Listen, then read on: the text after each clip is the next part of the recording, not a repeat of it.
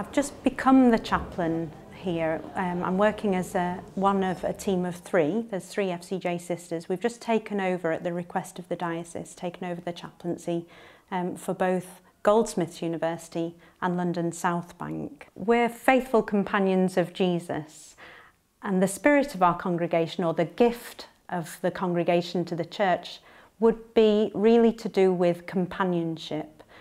We take our inspiration from the women who were faithful to Jesus, who accompanied Jesus, walked with him in his ministry and remained faithful with him to the cross and beyond that, and witnessed to the resurrection. So how might I see that fitting into the work that I'm doing as a chaplain?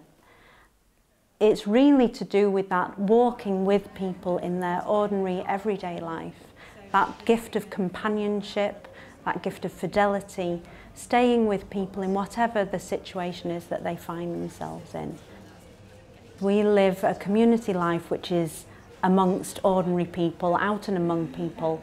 We would tend to refer to that as apostolic, and perhaps I don't look as some people might consider a nun to look. I'm wearing ordinary dress.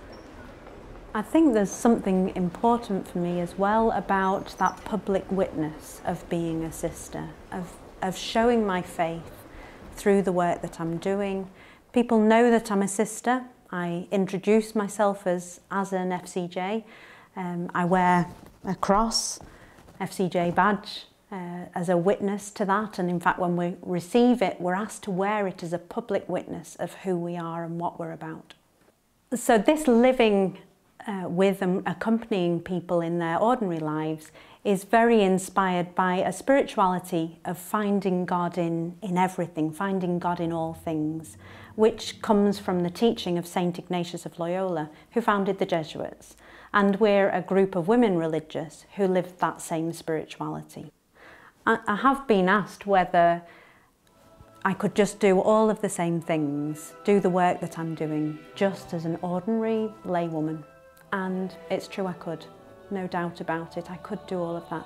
But for me, there's something underlying about the way of life, about that personal commitment of my whole life to God in this particular way as a religious sister.